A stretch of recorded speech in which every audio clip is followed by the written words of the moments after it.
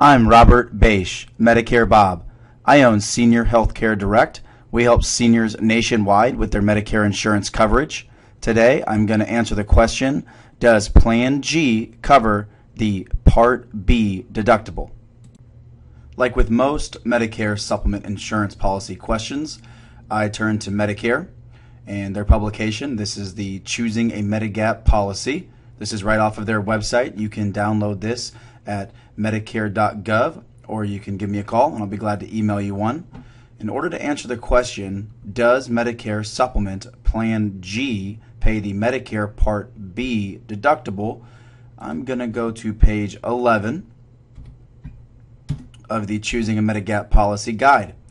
And as we will see right here, I'm looking at Medicare Supplement Plan G. And as you'll see, we'll go down the different benefits and we'll go to the Medicare Part B deductible right there. And we'll go over to the Plan G, and we will see that the Medicare Supplement Plan G does not pay the Medicare Part B deductible. The 2016 Medicare Part B deductible is $166. If you choose the Plan G, you will be required to pay that Medicare Part B deductible.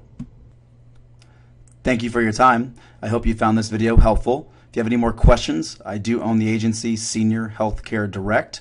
Give us a call. The phone number is on the screen, but it's also 1-855-368-4717. Thank you for your time, and if you have any more questions, give us a call.